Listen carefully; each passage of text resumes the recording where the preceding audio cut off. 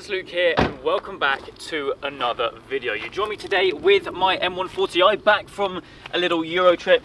Got all the grime off it now. That thing was absolutely filthy when we got back. Around 2,000 miles I did in the car, so it's been taking a well-deserved rest in the garage for the time being. But today's video we're going to be making a couple of changes to the car. We all know that there's quite a few modifications on this car so far, but because of those modifications I now have a few problems with the original car. Well, I say problems in inverted commas.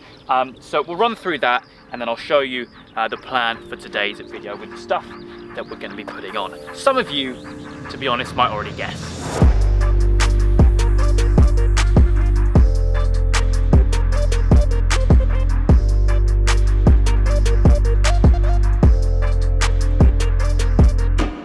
So the first step of today's video, well actually the parts are in the boot, so let's grab them quickly. It is annoying just how dirty the back of this car gets. I guess it's because it's just a hatchback, isn't it? All the mud just collects up there. Now, in here, we have a little parcel, let me grab it quickly, from Auto ID. I'm sure most of you BMW guys out there will know of Auto ID. They are basically an aesthetic modification company and they have supplied me with some, let me pop that down there, gloss black, of course, M3 and M4 style mirror covers. Now, you can get a whole new unit which is basically taken from the fully fledged M car, I suppose you could say, which basically, well, it's a direct replacement of the whole unit, whereas I've taken the cheap option. I've just gone for the covers. So let's get them out of the box, which is carefully placed on the windscreen. I'll put this on the tripod and get them fitted. I'll be honest, I'm not really very good at unboxings, but I have had a peek in here and they do look very good. Got a nice little air freshener, lovely. That's gonna blow away, so I'll put that in my pocket for now. Now actually, quite annoying, which I've just noticed actually, and an ideal situation that I'm changing them out. On my road trip, I got a very, very nasty stone chip on this mirror, which is kind of annoying, but also at the same time, not too bad because they're coming off today. So let's have a little look in here, very nicely packaged. There we go. There's one. Now, actually, if I see what I mean, I'm not very good at unboxings. In here, we can obviously see the very distinct style of an M mirror. So let's get this out of the packet. Conveniently, it's the one for this side, but that is essentially the unit. It's basically an extension up towards this bit, which goes into the main section of the car. That looks awesome. Okay, so basically, in order to prepare the mirror for installation, you have to basically use the electronic dials down there to move it in and down as much as possible, so then you can get your hands inside. You've got to take the mirror out and then there's 3 little catches inside, pop them out, take this out, and then this obviously shares the same OEM catches, so we've got 1, 2 and 3. Pop it on, make sure it's secure, and job done. So I'm going to do my best to do that very quickly and sleekly. That's not a word. Mirror is now out. You basically, well, you can use a trim tool. I of course didn't, I just used my thumbs, which is probably a bit stupid. So you've got to be careful of all the catches. Another thing you've got to be careful for is the heat transfer. So this is obviously a heated mirror, so you've got to be careful with all the connectors there. But basically, I can't see this because I'm on top of it now and I can't see like that. 3 catches in here, pop it out, and then we'll have a naked mirror. So, right, there we go, that'll do. The middle one is the trickiest by far because basically under here you've got the hub for the mirror and it's tucked right up behind it. But we have the new one, which I'm very excited to get on. I'm going to do a basic test fit just to make sure. Lovely jubbly. And then, like I said, this uses the OEM 3 clips, so it should just be a case of lining them all up and clicking them all in. I think that is job done. There we go. Lovely. Oh, that looks so much better. It's the cleanest part of the car now. But there we go. 5-minute job. Sorted. Now, bring it over to the other one and I'll do that. Ah, yes, sorry, I need to do this as well. Anyway, I'll meet you over there.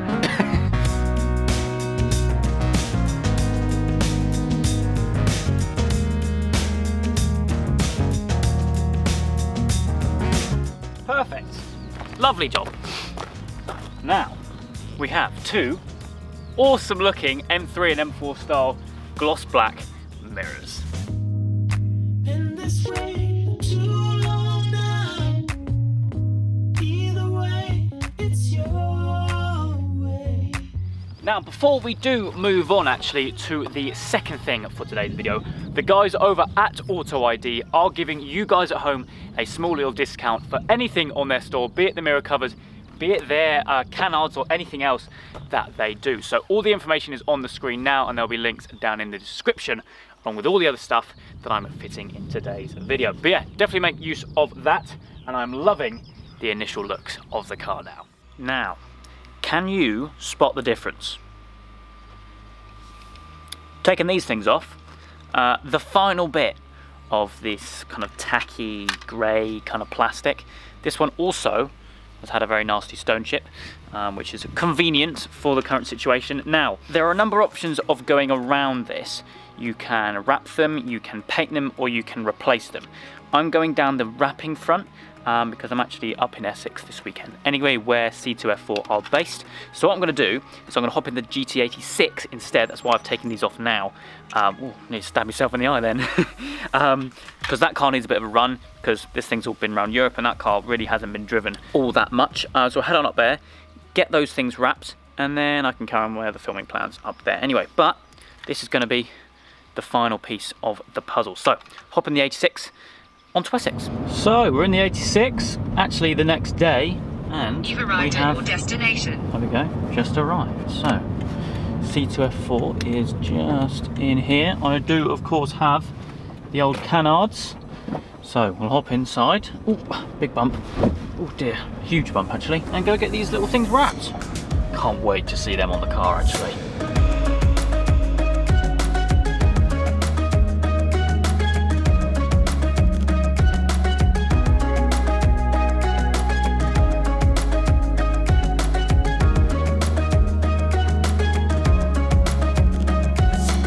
Okay, so we're back home. It's actually been about a week since I got these wraps.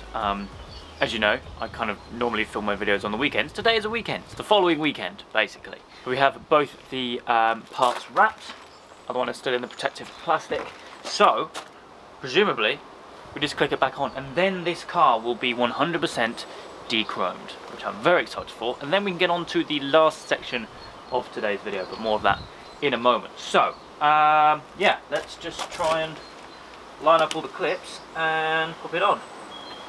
But instantly, just a little test fit. Obviously it's the same part, so it's going to fit, but yeah, this is going to look a lot better, especially when the car's actually clean, so I apologise about that. Anyway, let's get this fitted.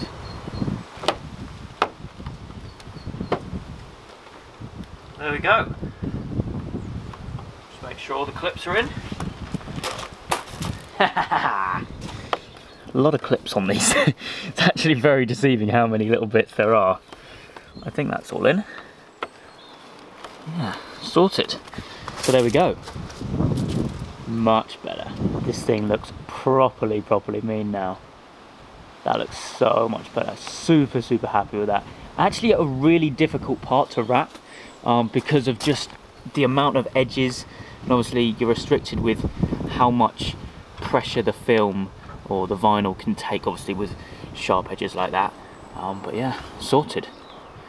Lovely jubbly. I'm really confused why this car didn't come from factory with this painted in gloss black, because we've got the black kidney grills. This thing is a shadow edition, so you'd kind of think shadow edition would be de-chromed, but no, only the grills and then the rest of it.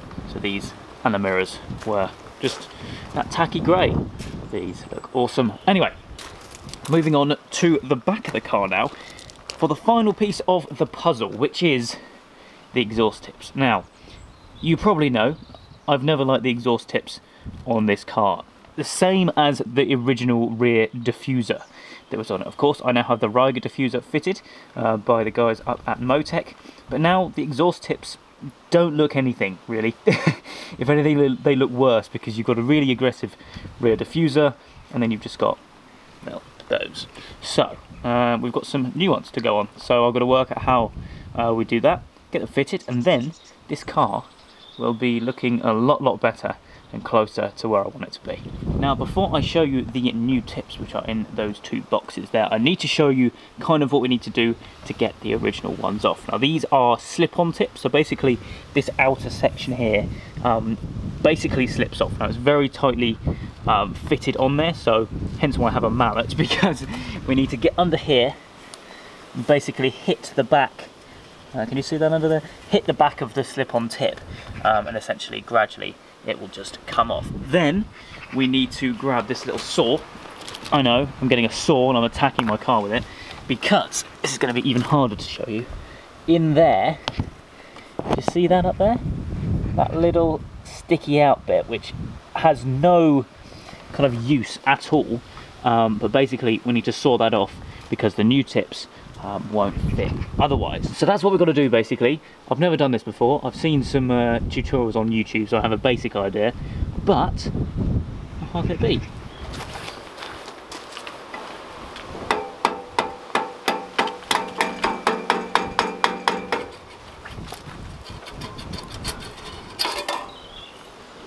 And there we go.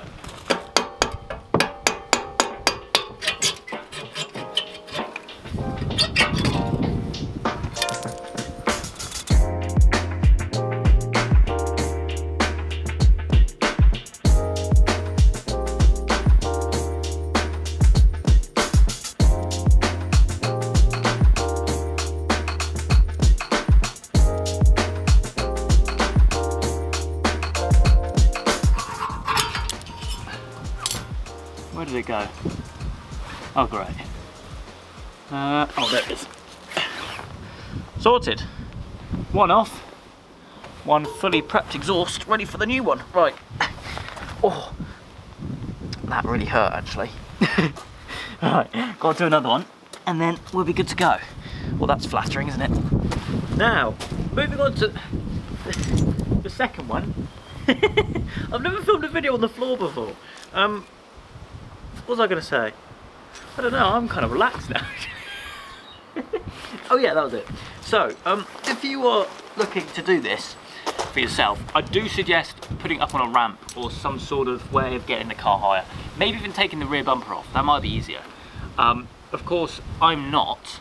I'm just being very careful, which makes it quite tricky to get up there. But I have heard if you do take the bumper off, you basically have all the room in the world. So in hindsight, probably should have done that, but you know, I'm an idiot, so I haven't. Anyway, we're getting close to being able to pop these on. I won't show you yet, but they are pretty cool, and they are going to look awesome on the car. I'm just procrastinating, really. That's basically what I'm doing. So I need to crack on. So we do some silly things on this channel, and sometimes things don't go to plan, and this hasn't. So I can reassure you, this is not a hard task to do, okay? I'm just completely the wrong person to be doing it. We're very close to being there, but I'm gonna have to go buy a new saw.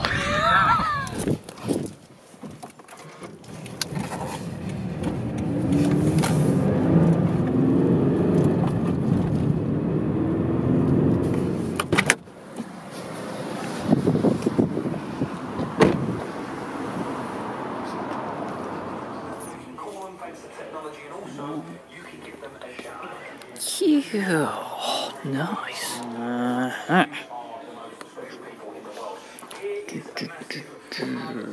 That'll do. There we go, ready for it. Lovely, that's all sorted. Brilliant. Thank you Perfect. very much. Thank you very much.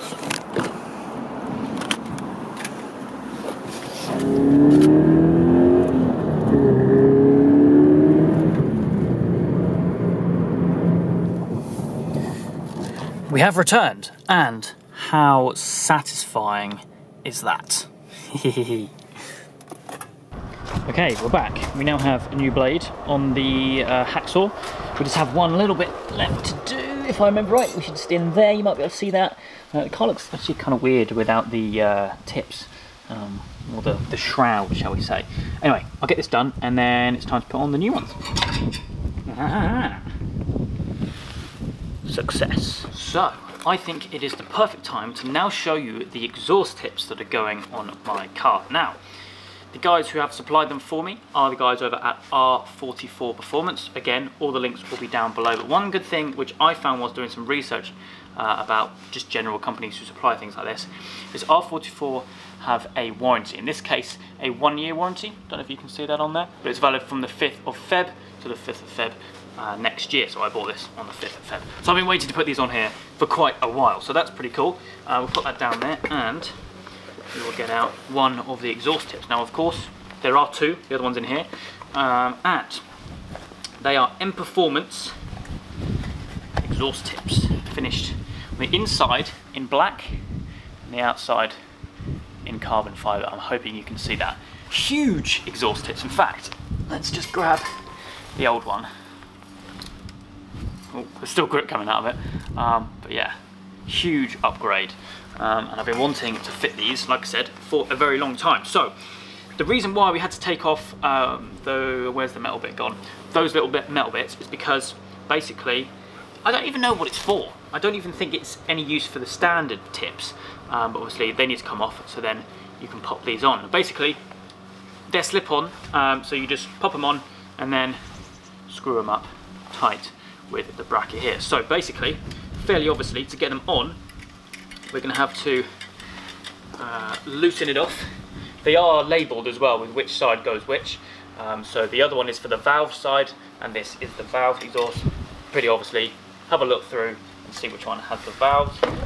Right, let's have a little look. First of all, I'm just going to do a little test fit, just to make sure the M is all nice and lined up. Then we shall do them up.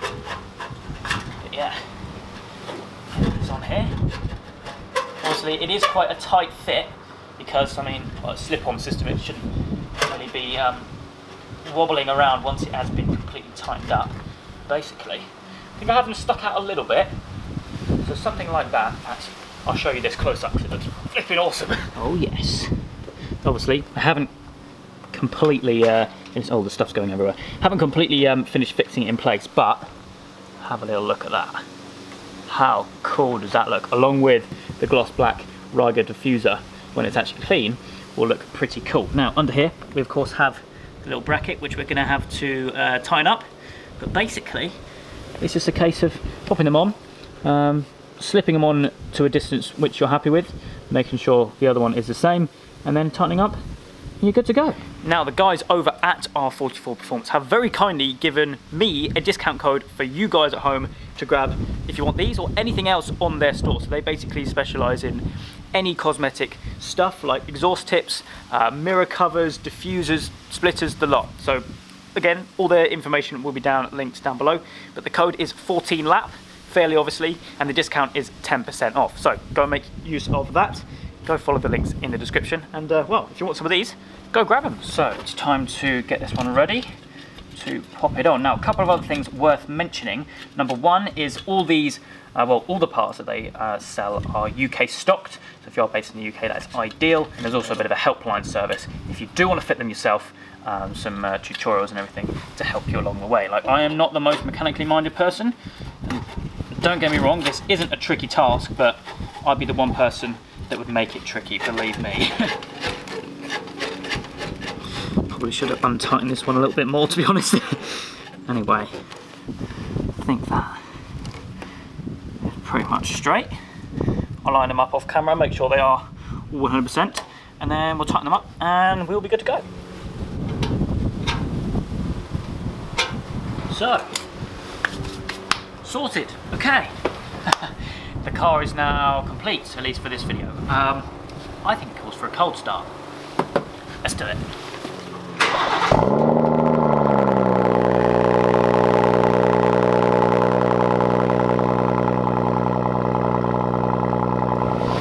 So as the car rumbles away behind me, I think that's pretty much going to wrap up today's video. Some very subtle mods, but ones which have drastically changed the look of the car.